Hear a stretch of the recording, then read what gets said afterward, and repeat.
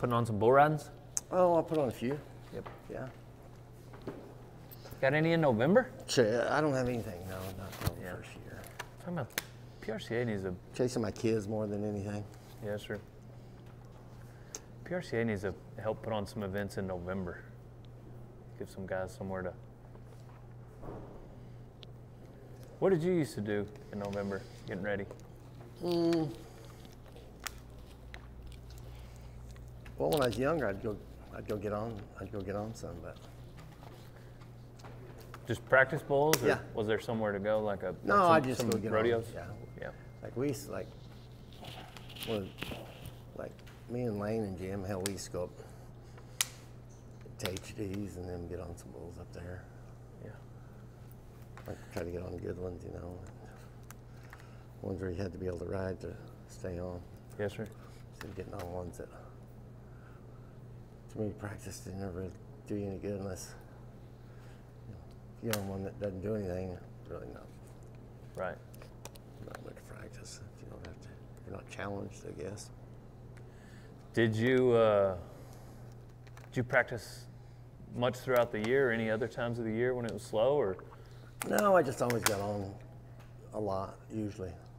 Yeah. Yeah. Just going to a lot of rodeos. Yeah. You guys went to a lot of perfs throughout the year. Yeah, the first 10 years I rode, I'd go to 100 to 125 a year, you know. That was probably, you know, that was before, you know, all the bull ridings and everything had started taking off. The last time I went with Sterling Crawley in the spring, he had gone to the most perfs out of all the bronc riders in the PRCA, and it was something like that. Yeah. To that, just an obscene number of perfs compared to a lot of guys. Yeah. But the last time I made the NFR, I think I went to like 18 rodeos. Well, I mean, I think I won like Houston and Cheyenne too. So, but literally that's what I went to, was 18. I guess, I mean, if you can make it in 18, why not? What do you think's the biggest difference in the NFR compared to your last NFR? Oh, I don't, you know, to me the NFR is just the coolest thing and the coolest place. It was, you know, when I was competing, and it still is now that I'm just a fan. It's the one constant in the world that, for me, you always look forward to it. You know, I looked forward to it. You know, when I was riding, and you know, I still look forward to it because it's a great rodeo. It's a great time, and you know, I don't go to a lot of rodeos throughout the year, but I always look forward to going to the NFR because it's a big deal. And you know, the cool thing about, I think, what Las Vegas did for the NFR was that, you know, it became an event. You know, it's right. more than just a rodeo, and it just has an appeal that, you know, it's kind of like the Super Bowl in that people really don't know or care if their team isn't in the Super Bowl or not. It's still, they still want to watch it. It's still a big deal, and you know, I know people that go, you know, go to the NFR, and they go out there and they never even go to the NFR, and they might not even watch it, you know, right. but it's part of you know, the culture, the atmosphere of. It's cool. I mean, I think Las Vegas has done a phenomenal job with it. The rodeo itself, for me, I'm a big fan of pretty much all the events, and I still know enough people that it's interesting to me to watch, you know, all the events, and it's just fun. What rodeo during the year comes close to that feeling for you? Well, I mean, all the you know, the bigger ones, you know, Houston, Calgary, Pendleton, you know, the same old traditional. When you think about rodeo, those are the rodeos that, to me, that's what you think about. Those were the rodeos that when I was a little kid growing up, you know, thinking about, couldn't wait to go to the Cow Palace, just things that you've heard about or read about back then with no social media and no very little, you know, coverage.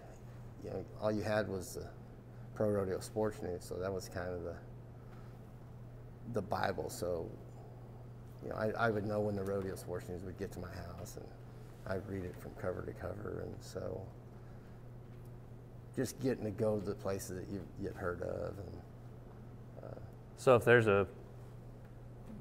a article in there about Kissimmee, then now all of a sudden, like, that's in your mind and you're ready to get down there. But like, you're not watching videos on it on the internet, obviously. So yeah, I could see how the sports news would light something up for you. Oh yeah, because that's all you had. Right. That and your imagination. Yeah. So it was, you know, like when you bring up Kissimmee, I probably won it, I don't know, 3, 4, 5 times. You know, when they had one in, you know, in the winter and in the summer, and I always loved to go to Florida. And even back then, they always had, their bulls were always wild and pretty swampy, and you know, they always had buckers when a lot of parts of the country or contractors didn't have the depth or a lot of great bucking bulls, but Florida never had a shortage of bucking bulls. Yes, sir. There's, you know, the cattle industry in Florida is huge, and most people don't realize, you know, how huge it really is. Did you go to Canada a lot? Used to go, you know, at least, you know, 4 or 5, you know, maybe up to 7 or 8, 10 times a year. Yes, sir. I loved going to Canada. I liked the people. Calgary was super fun. One thing about Canada, it always felt like you were just like going back in time, about 10 years, you know. And you know, I think they still have the rotary telephones and stuff like that. But I had a lot of really good friends in Canada, and Calgary is always super fun to go to. But I enjoyed going to, you know, BC, and you know, there were a lot of good rodeos up there. And that was back then when I first started, you know, I used to enter the bronc riding a lot. And the cool thing about Canada, you know, every time you enter the bronc riding up there, you always big, strong, just real bucking horses. You know, they're legit. So that was always fun. Yeah. The only thing I didn't like about it, I just wasn't good enough to win quite as much as I would have liked to. But I loved riding broncs, especially in Canada. Watching guys, bull riders in 2022, what's kind of some different challenges that they're having to face that you didn't? You know, I don't know that there's a whole lot of difference. You know, the one thing about bull riding is it's pretty simple, it's pretty constant. Make the whistle, ride for 8 seconds, and the high score wins. And for me, you know, growing up, wanting to do that, wanting to be that, and luckily I had no idea how and why, ended up realizing that dream and of going to the national finals and winning some championships. But I always loved bull riding is because it's black and white, no gray area. Yes, sir. You make the whistle, you don't. Didn't matter, you know, what your name was, where you're from, you know, who your parents were, whatever. You know, you couldn't talk your way through bull riding. You got to get on, you know, and make the whistle is all up to you. And you know, when you did well, it was your fault, and when you sucked, it was your fault. And I always liked that, having my fate in my own hands rather than being dependent on someone or someone's, you know, determining whether you're successful or not. Yes, sir. I think the cool thing about bull riding now is that the bulls are so impressive and so phenomenal that, you know, back when we were competing, like it was me and Jim, Clint, Lane, whoever, if one of us wasn't being competitive or winning, is 90% of the times you're getting on a bull that just was simply no good. And you don't have that now. I mean, pretty much every time you get to the bull riding or the rodeo, that you're going to get on something that you can be competitive on. You might not like it, the style, that he goes this direction, or he kicks in this way, or he does this or that. But for the most part, if you make the whistle, you're going to win something. And a lot of times, when we weren't winning, it's just because you're getting on bulls that are no good. Bulls are half the score, and so the caliber and the quality of the bulls now are just not even close to what they were then. And even in saying that, the bull of the year in 1984 was probably 018 Cowtown. Well, he's every bit of a badass as the world champion bull this year. Yes, sir. But now they're all of the caliber of, world champion contenders, when, they just didn't have the depth. Right.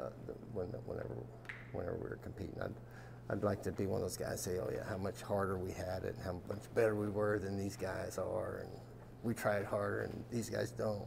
Yeah, I think that's nonsense. But the video doesn't lie. I mean, the bulls that we were getting on day in and day out weren't the bulls that these guys get on day in, day out. But I feel like with your attitude and ability, like you're still competitive in this year if you were a bull rider. Oh, I would feel probably, I would feel more confident now than I did then, because I was always better on bulls that bucked hard. If, yes, if they didn't kick much and they didn't have a lot of action, then, I didn't ride very well. I didn't. The harder they bucked, the more they were up and down, the better I was. So I felt like I could probably be more competitive now than I was then. But just because, usually ride, to me, I was always, the better they were, the better I was. Do you, when you do your own bull ridings now, do you try to focus on anything in particular when you're putting together bulls, or do you just let the guys bring? No. I'm very particular about what they bring and what they don't bring. It's a very simple rule. What I like to get on him. Right. Yes, sir. and if I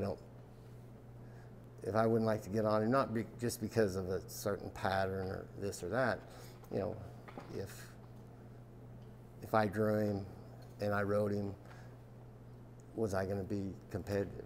Was I going to win something? So yeah, I'm very, very picky about the bulls that we bring. And the good thing is there's so many out there that guys that you've never heard of, might have a dozen bulls, and every one of them are NFR caliber, and that's it's an opinion, it's subjective, but they take 100 bulls to the NFR. Well, there's probably 500 bulls that are good enough to be at the NFR. So it's a pretty big challenge, to pick what they say the best 100.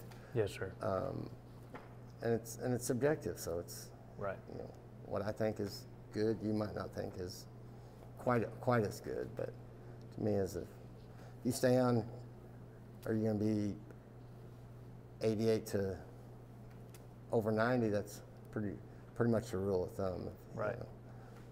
But if they're buck really, really hard, and a lot of bulls that, they'll mark them, judges will mark them really high when they ride them 2, 3, 4 seconds.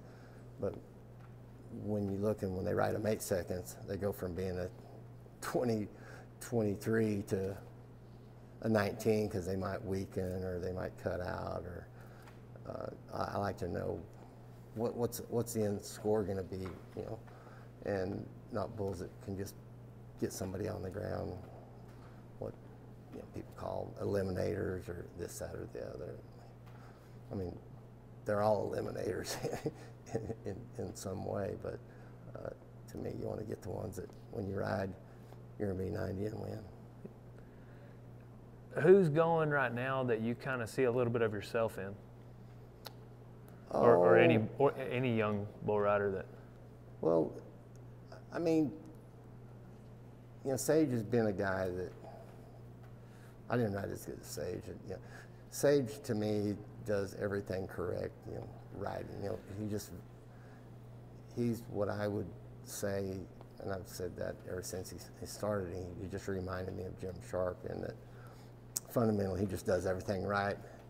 He makes it look easy, and he's not going to get bucked off hardly ever because he's always in the right position. He's always in. And what's so impressive is, again, he's getting on buckers every time he shows up. Jim Sharp, he was the same way. It didn't matter what they did. He was always in the right spot. And he was a guy that wasn't in position one jump and then out of position the next jump. Those guys they're either right in the middle or they're on the ground. Yeah. And they're on the ground only about 10% of the time. I mean, they do everything fundamentally correct. But now that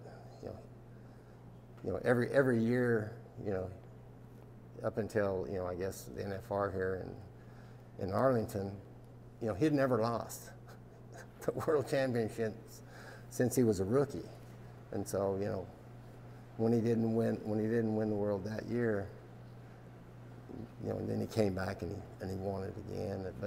But every year, I know from my own experience, every year it's gonna be harder to do than the year before. Right. Just because that's life. As you get older,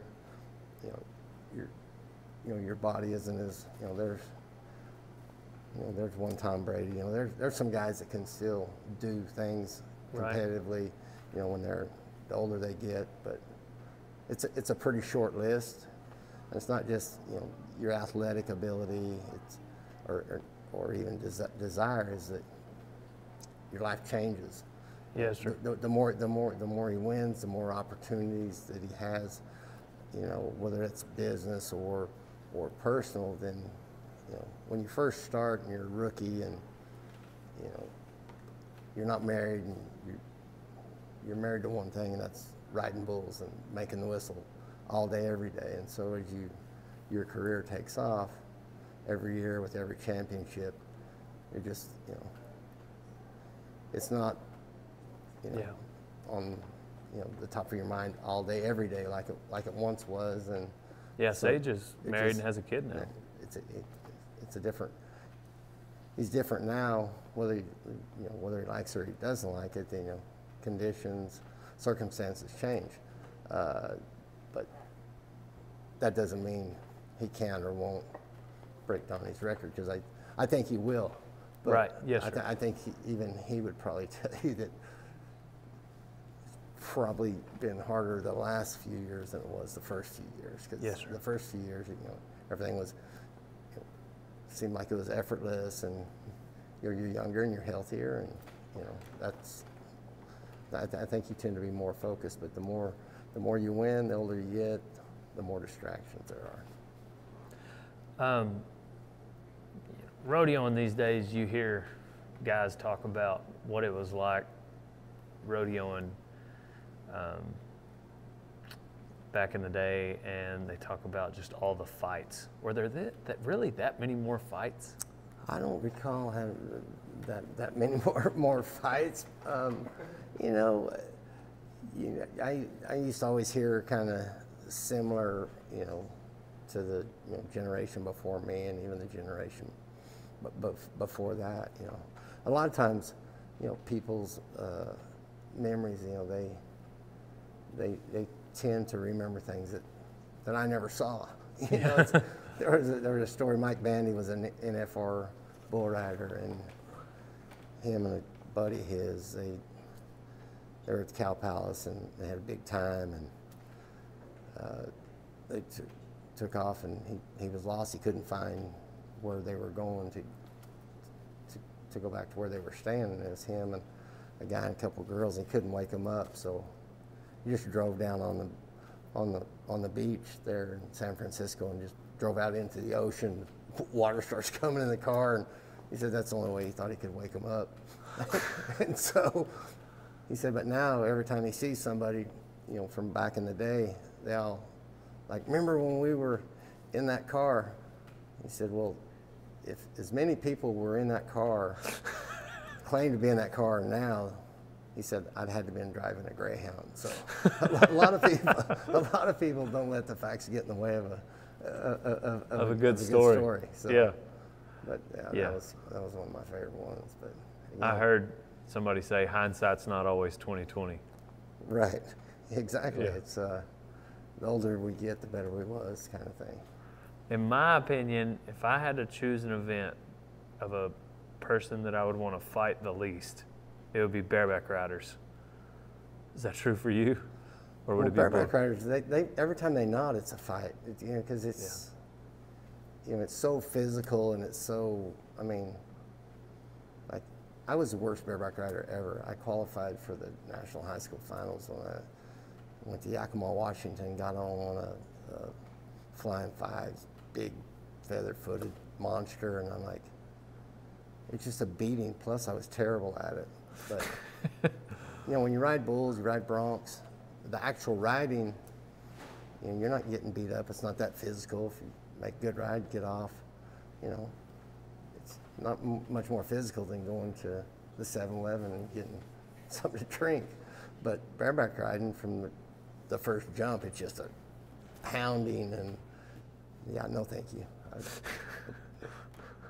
Yeah, I was talking to Casey Fields and Tilden Hooper, and I got on a couple of bareback horses, and I got on Medicine Woman and Cool Water and Cool Water's about like Medicine Woman. It was before she was a bronc, and they said, well, we will allow you to call yourself a bareback rider just for getting on them. But those two pretty much retired me from the bareback riding. I tried it a little bit, but yeah, if I'm going to try somebody on, I'm going to go down, maybe find a team roper, you know, maybe one of them semi-overweight calf ropers. Right. Yeah, not a steer wrestler. Yeah, no. Definitely not a bareback rider. And then nobody from Louisiana, definitely. Yeah, and nobody from Louisiana. Yeah. Those are the guys you don't mess with. So it sounds like you might have some actual fighting stories that involve. Well, I've seen some. Yeah. And I've got a good memory. I'm going to take note of him and Yes. steer clear. Yes. JB made a post the other day on social media. I don't know if you saw it, but essentially it ended with some bull riders today need to drink a cup of concrete. And it sounded like it would have been something from a conversation with you and him. Yeah, JB's he's a one of a kind guy. He was you know, I was fortunate enough, you know, when he first started, you know, he came to some of my bull rides and won, and you know, I knew right then I was a JB fan, but over the years you just get to be more of a JB fan because of, you know, he's all in every time, every day, no excuses, and don't ask if you don't want to know. Yes. Yes. And you know, I would liken my riding more to JB than I would any of the rest of the guys, because it wasn't that he's, you know, more athletic or, you know, does everything. You know, he's not a sage where he just does look like a robot. That everything goes according to plan every jump, because, you know, it's not. You know, he might be upside down into his hand one jump and back in the middle of the next jump. He's an all guts, very determined, find a way to make the whistle regardless of the circumstances or the bull. And so that's why I always admired him, because, you know, he'll make the whistle a lot of times when he shouldn't have, you know, based on the position that he was in, but he was just a, you know, all in every time he nodded kind of guy. Yeah. And the better they were, the better that, you know, he would always raise his level of effort and energy to, regardless of what he was getting on. Always impressed me with just the effort and the desire, because I think that's the most important part. I had a video on my phone, 2 videos, one of asking Jim Sharp, who to win between you and JB? And Jim Sharp said, me. Then I asked JB, who to win between you and Jim Sharp? And JB said, me. It was back to back.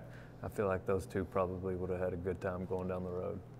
Yes, and well, if they would, they'd probably have to have somebody, a navigator and a driver to get them there, because they might not be able to get there by themselves. I used to always ask Jim. I'd always ask Jim, like, you know, do you want to enter here, or you want to enter here? Regardless of question that I'd ask him, I know the answer. He said, oh, whatever you want to do is fine with me. I'll let you worry about that. He just wanted somebody to enter and get him to the rodeo. And yeah. Once he got there, he was going to be fine. Make right. the whistle, go get his check. Yeah. And where do we go next? Yeah. If there was going to be one of the 4 of y'all that was going to get in a scuffle after the rodeo, who was going to be most likely to do it?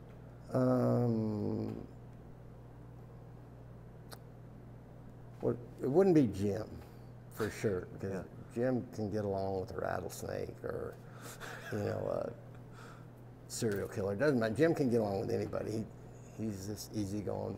Whatever you want to say or do, fine with him. He just literally didn't care. So if Jim ever did get in a fight, it was because there were circumstances, like he might have had one too many right. Bud Lights, but you know, his nature is like, you couldn't melt and pour him in a fight 90% of the time. You can say, you know, you're this, that, and the other, and you can't insult him, you can't offend him. You're like, okay, whatever you think.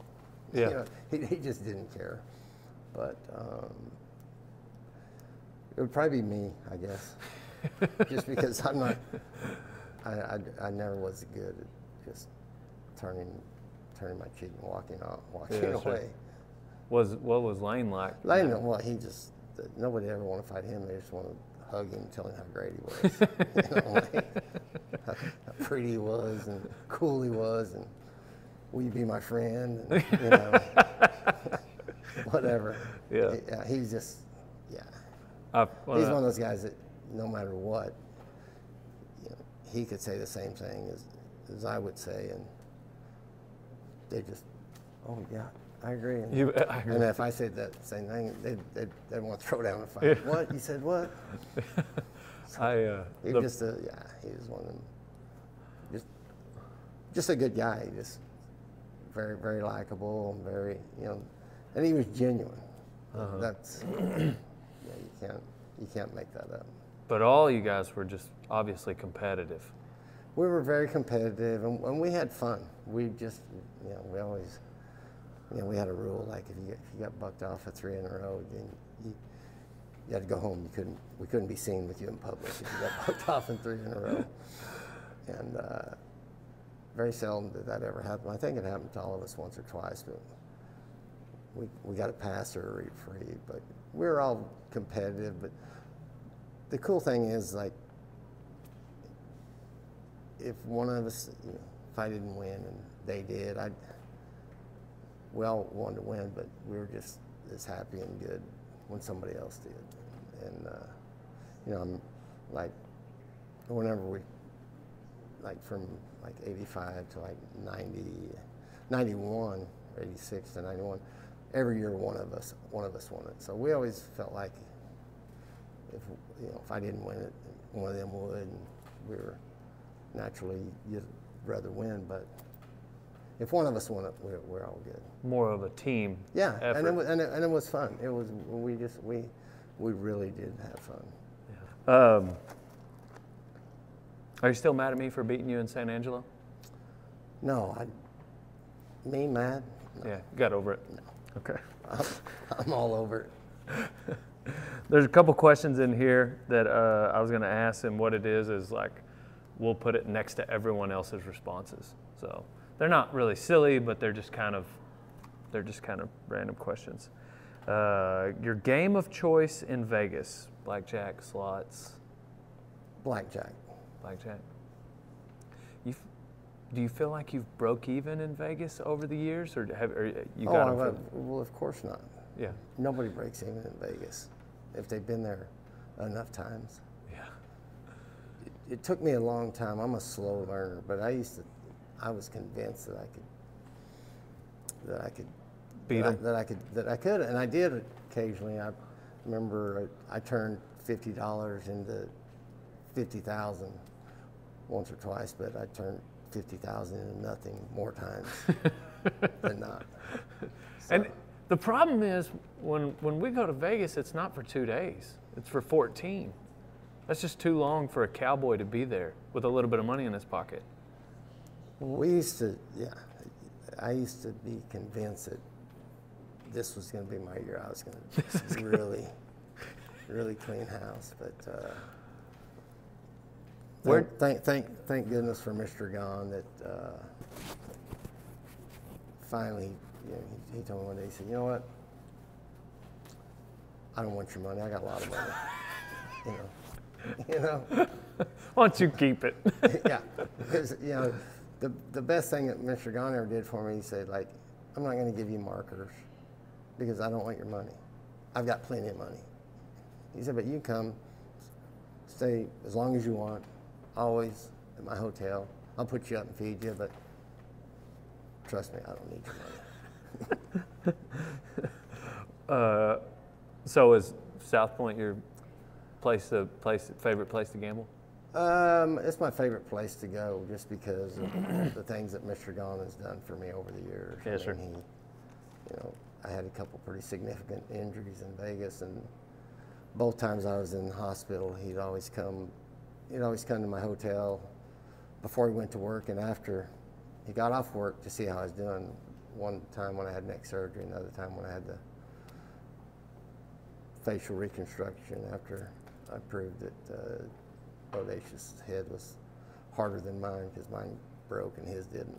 Right. But, and every time after it was time to go home, Mr. Gone picked me up in his limo, him driving, drove me to the airport, put me on his private jet, and flew me home. And just the things that he's done for me personally is he's a very kind, generous man. So I really don't think of ever staying anywhere other than his place. I like to go, I've been in and around every place in Vegas, going back to the Binions, the Horseshoe days, the mid-'80s to, all of them, all the new up-and-coming cool places. And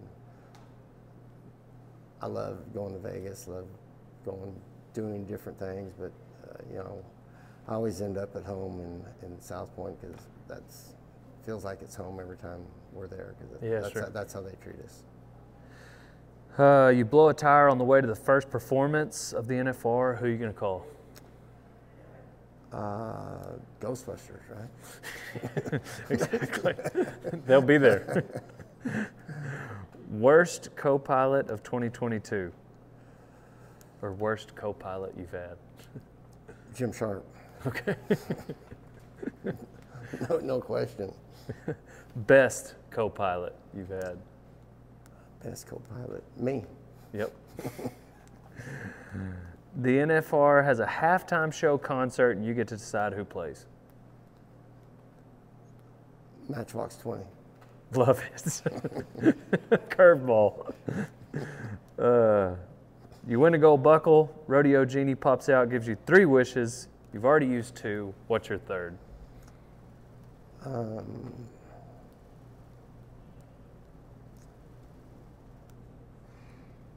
I get use of a Gulfstream for the next 50 years. Okay, that's a pretty good one. That's unique. Hollywood is going to make a movie about your life. Who plays you?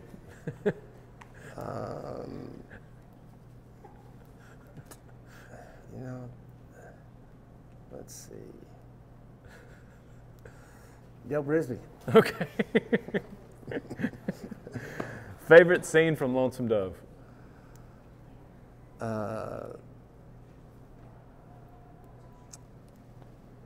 I don't like rude behavior in a man. I won't tolerate it.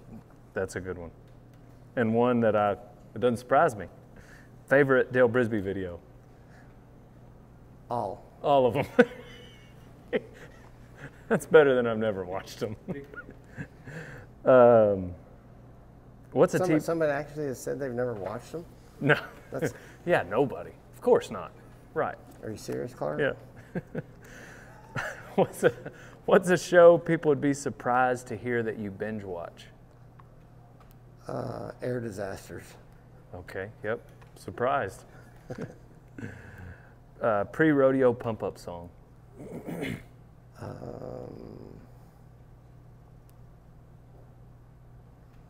The road goes on forever and the party never ends. Best rodeo hospitality tent. Let's see.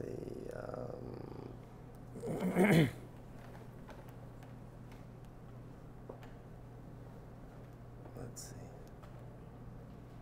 Sykeston, Missouri. Yes. Most memorable rodeo for you?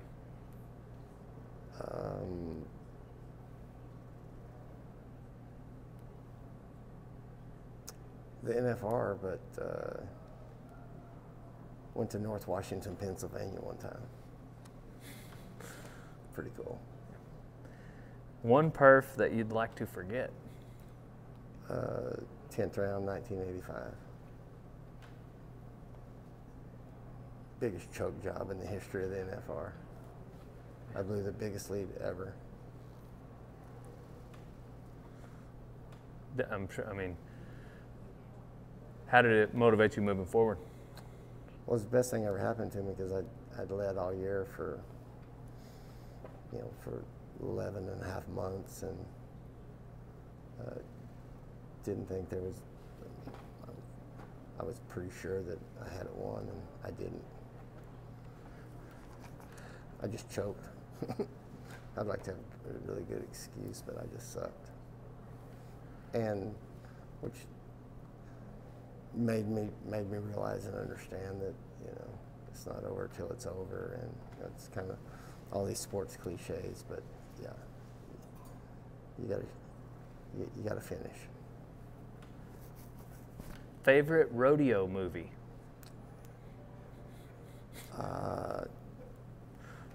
J.W. Coop. And that's all for today. Appreciate it, Tuff. Always good to see you, man. Yes, sir. Likewise.